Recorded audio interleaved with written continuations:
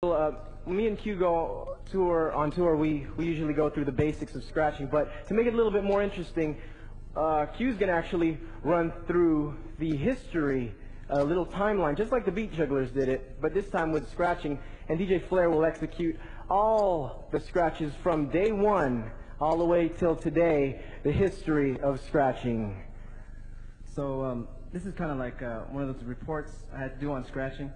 Kind of like in school, when I was in school, I got like D's and F's and stuff, and I would always wait, like you have to do a term paper, and I would always wait for the last day and be like, hey man, let me get your notes, man, you know, I'll give you $5 or something. Or get the notes and do the whole, or just go in the encyclopedia and copy the whole thing. Yeah. So this is kind of like my first real report. So anyway, scratching is the way we learned it is what I'm gonna talk about. So it might be different for you guys, but the way we heard it, this is how it sounded. So anyway, in hip-hop, we first heard scratching, I guess it started in the mid-'70s with Grand Wizard Theodore. And this is the first scratch, how it started back then. It would be, they would play breaks. Breaks are, you know, the part of the record that's just the drums. And right before that, there would be like a little drum roll, or maybe no drum roll at all, and they would scratch the beginning in and let the break go. I want to show them a break.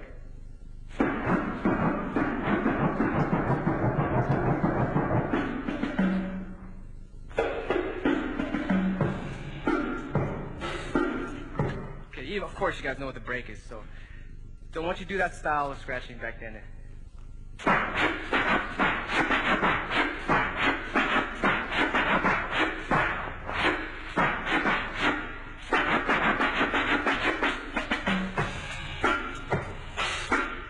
All right, then of course it got more advanced. In '82, you heard you've seen Wild Style, you've seen DST scratch Good Times, and then you finally. In '83, it made its debut on TV with Herbie Hancock, of course, and this is how scratching sounded in '83.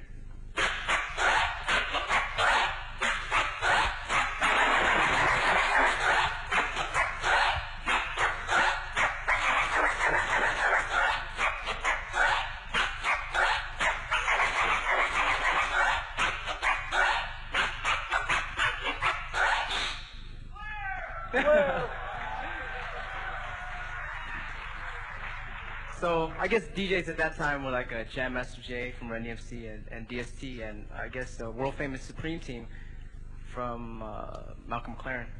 So then '84 comes, and this is what I call this is when you started, right? '84, right? When you started scratching. Around '84 I used to call that the Ice Age, because Mixmaster Ice kind of ruled that era. It was with he was UTFO. There was like Silver Spinner and Howie T, and this is how that style sounded in '84.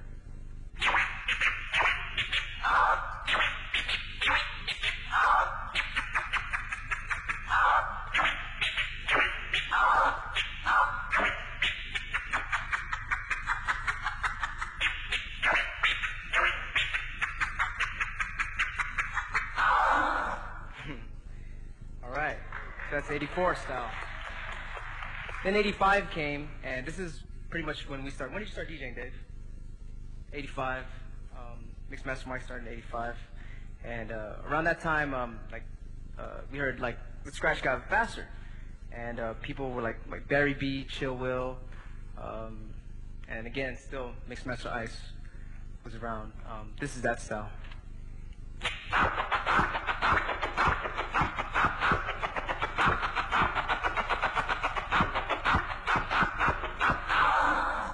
And there was also Tears. We first heard Tears for our first time.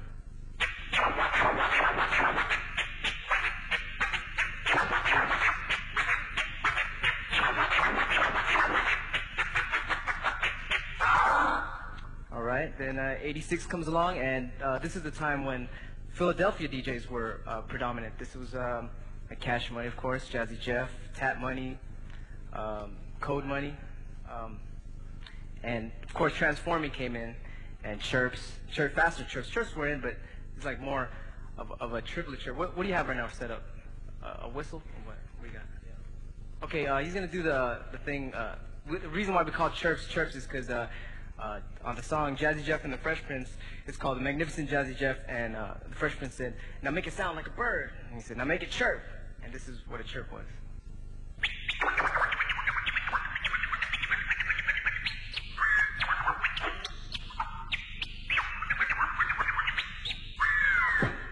And of course, Transforming came in '86.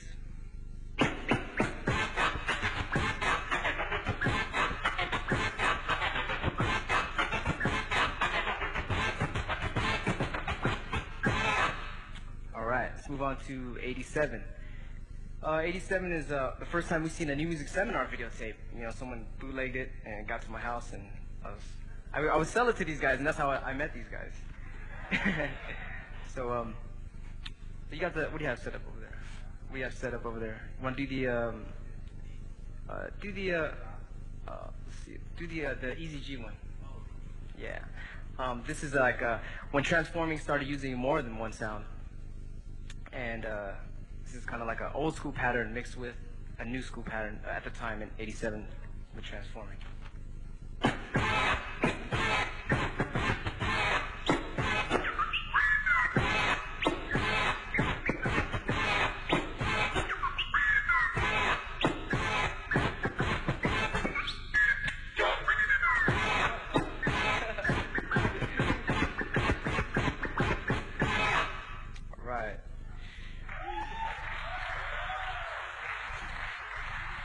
DJs around that time, like Mr. Mix. Mr. Mix actually, probably, I don't know if he bid in or something. I don't want to say that, but he did that on the Two Live Crew album.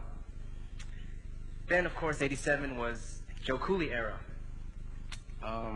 Over here in the West Coast, we cut fast and stuff. You know, we were known for that, I guess. Oh yeah, the West Coast only scratches fast. The East Coast were more funky. That was that whole West Coast East Coast thing back in the days. But anyway, so this is the Joe Cooley scratch, which was chirped tears along with like really fast tears. You want to play a beat? So he's gonna play a beat right now. Yeah, okay. He's gonna play a beat right now, and he's gonna do the Joe Cooley scratch.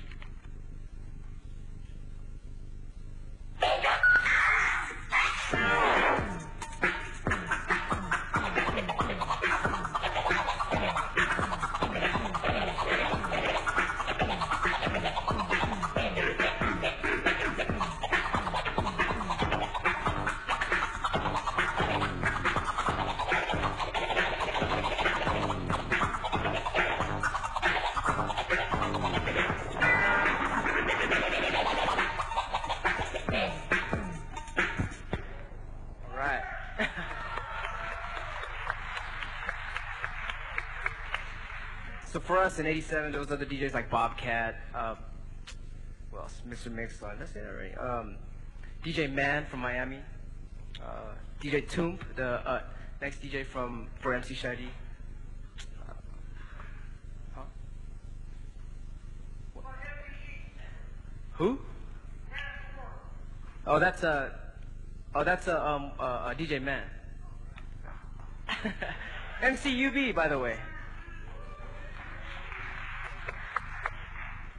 So, okay, '88, Transforming got faster. Oh, really? King Tech. When did you catch it? Which one? Okay, oh yeah, okay. I skipped one, which was pretty important back in the days in '87. When we first heard, I guess Jeff called it the beatbox scratch. I don't know what Cash called it. Is Cash around? Cash Money around? Okay, well, we'll get the right definition for this if he can come here. But anyway, this is the first time we heard Transforming with drums behind it. And I heard the New Music Seminar when Cash did this routine.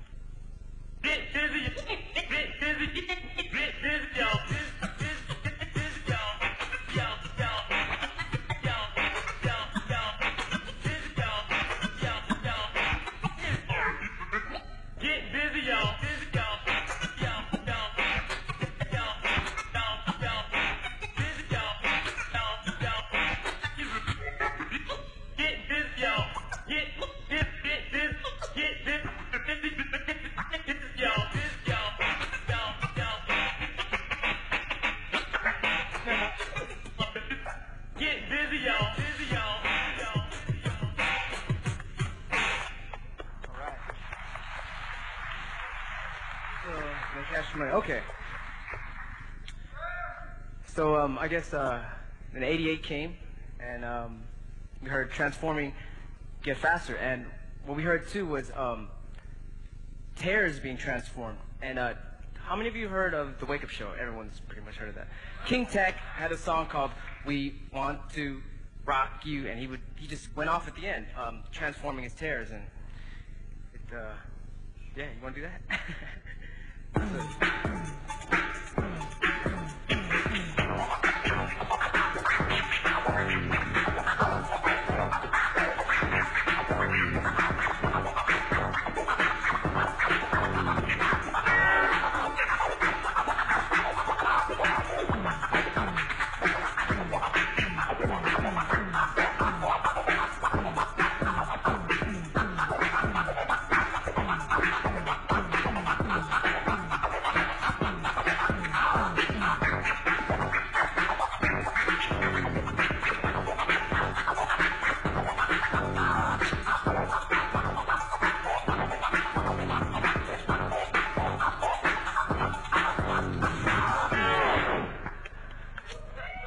So a lot of styles in '88, a lot of transforming different techniques. Even like Aladdin did like a push in his transform and sound like this, a cappella style.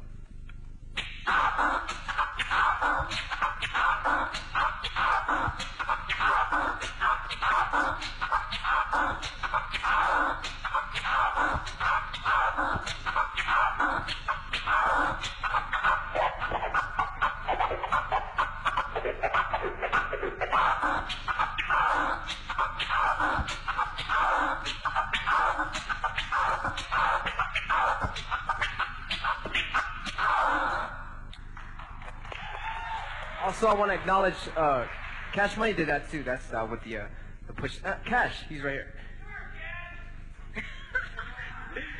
You know, Cash Money.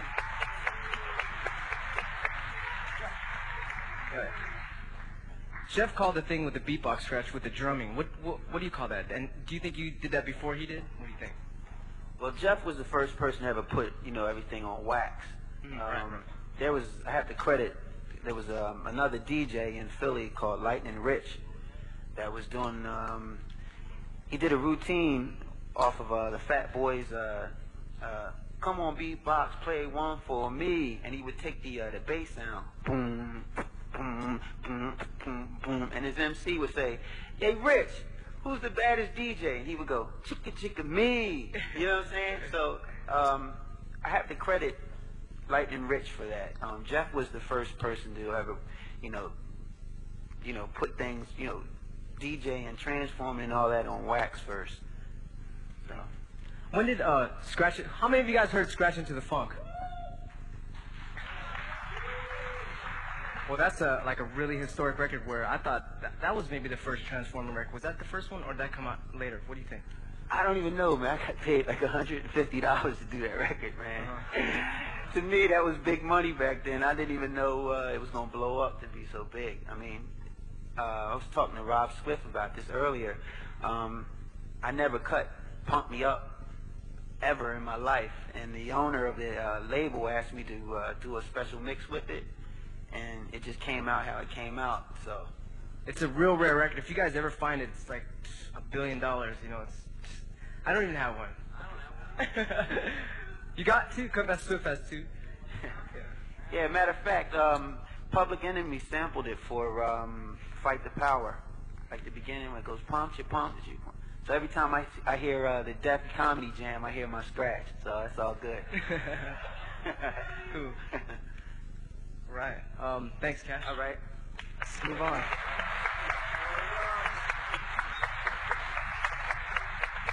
So I guess I want to move on to around '89. How many of you guys have heard a really, really underground group called Hijack? Okay, well, DJ Supreme and Undercover were like a really underground group for us back then when we were DJing around '88, '89, and when we heard their scratches, they were way ahead of their time. This is DJ Supreme from Hijack, not the one from the US, but from the UK. Can you come up here?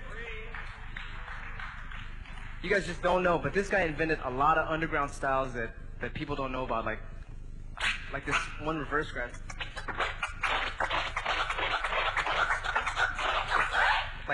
all the way back then in, what year was that?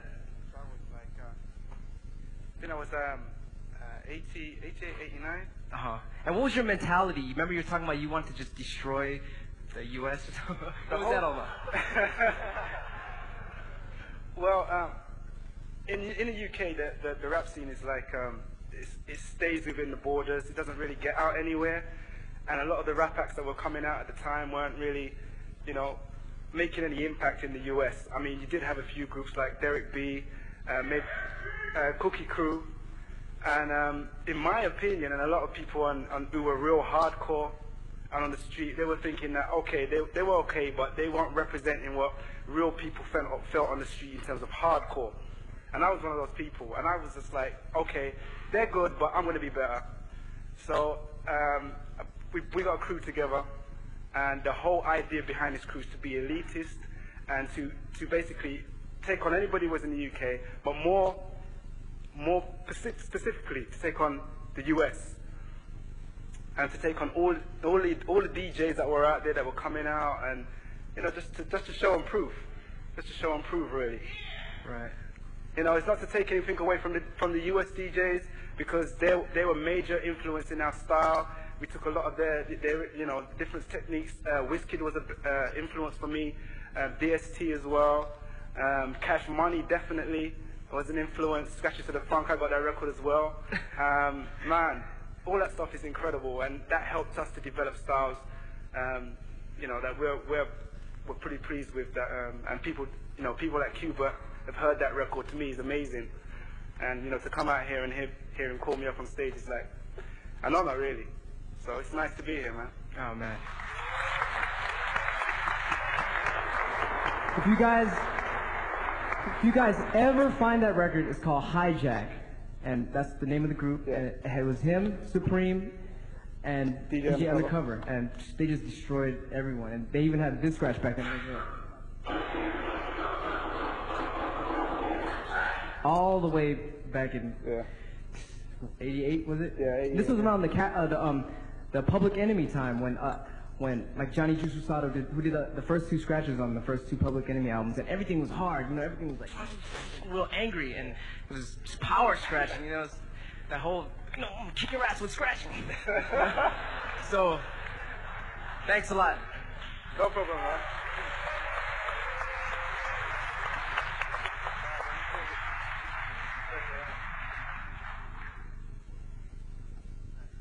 All right, moving on. 89. Wait, did I say that? Okay. Okay, 1990. This is the year I call the death of scratching, because the DAT came in, and the DJs were no longer needed. So the DJs moved on to a producing kind of like area, making beats and stuff, and there was no need for the DJ because we were talking about this yesterday. The DJs. Sometimes the needles would skip, the MCs would get mad, the MCs can make more money without the DJ, like, I just play this day, I don't need that, DJ. And, so, that was the death of scratching in the 90s, but we kept going on underground. Anyway, no one cares. 1991, I guess this was a time of experimental scratching.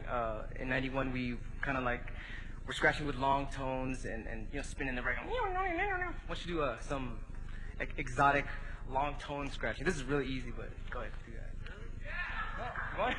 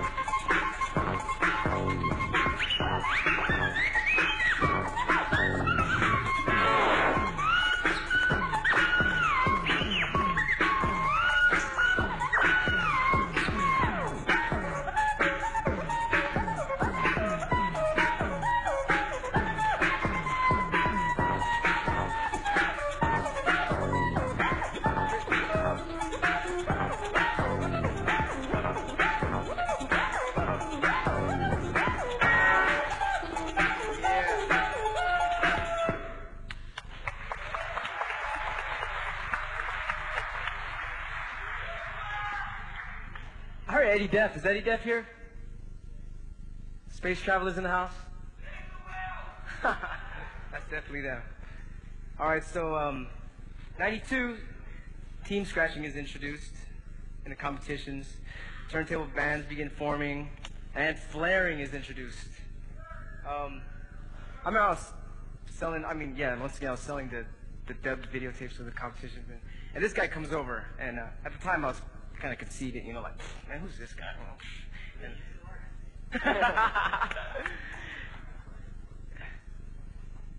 Okay, anyway. So this guy comes over, and every time he wants to scratch, and I'm like, oh, all right, go ahead, scratch. And then every time I would turn my back, he would do the scratch. This is called the original flare. That's what I call it.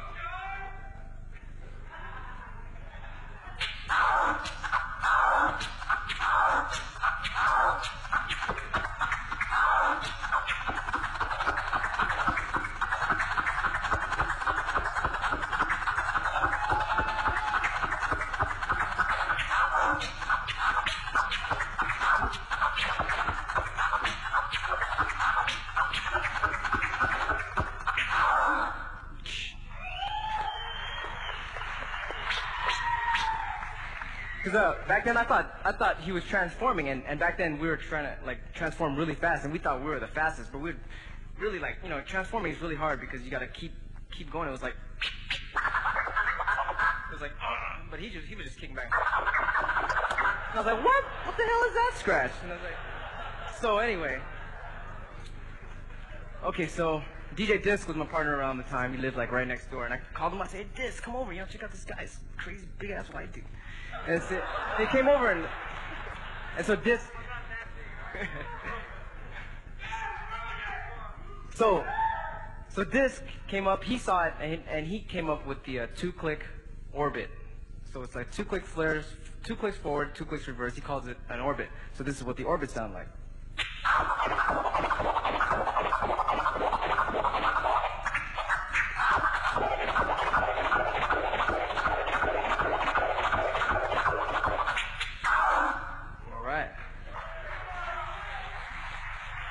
Then D-Styles comes over and sees the scratch too. And he goes back, he lives far, he lives all the way in the East Bay, he drives all the way like 40 minutes. And he goes back home and he comes back, well not 40 minutes, but he comes back maybe a couple months later and he comes up with the 1-click flare.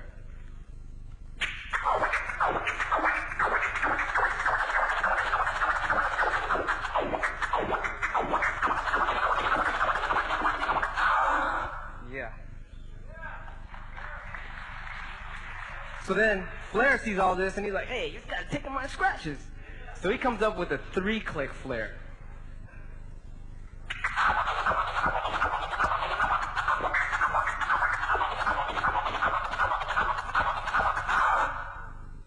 Do your variation of that 3-click.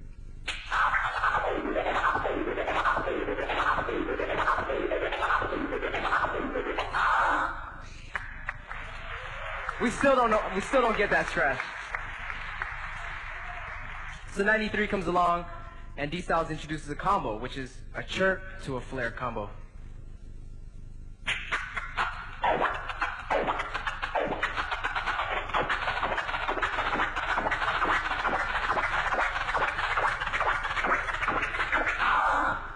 Yeah. So around 94, mixers change as well, and that's when I made Invasion of the Octopus People. It was like I don't know if you noticed, but on that song, I was using like the clicker. This is called a clicker, the little switch here. Anyway, yeah, that's the clicker. So mixers we started getting the DMC mixers in with a strong cutoff, the little cutoff, and we started using those at that time. Okay. Anyway, so 95 comes along, and the crabs come in. Why don't you do some crabs?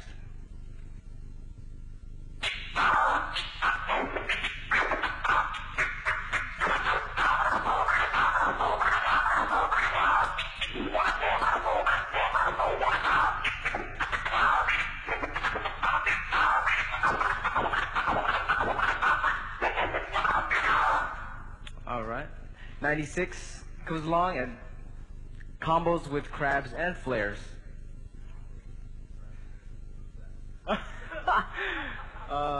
Okay, combos with crabs, flares, chirps, and transforms then. Yeah, scramble it up right now.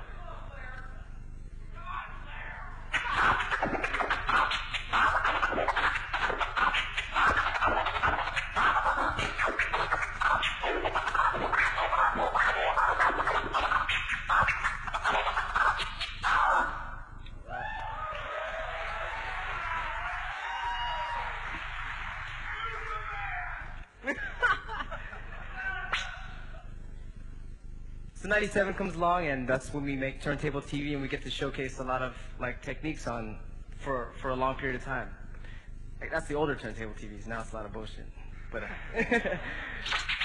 anyway, 97 was a style where we did a lot of.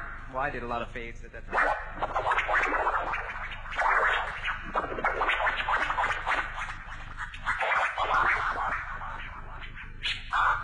And yeah, that was, I guess back then that's what I was doing. In 98, more internet DJs can hear each other.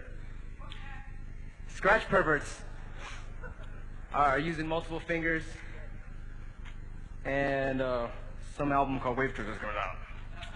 In 1999, the turntable outsells the electric guitar in Japan.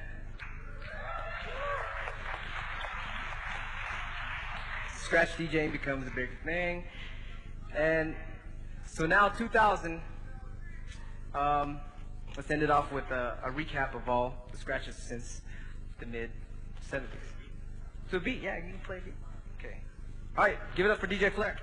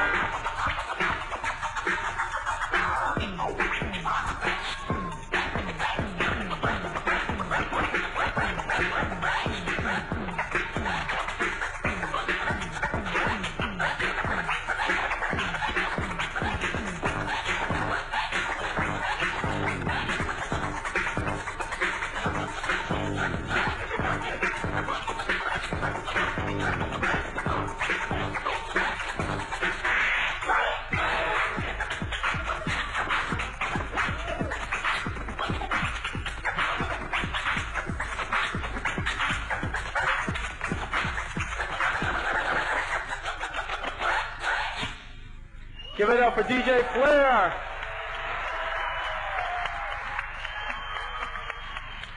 All right, we're going to start with some two-hand exercises here.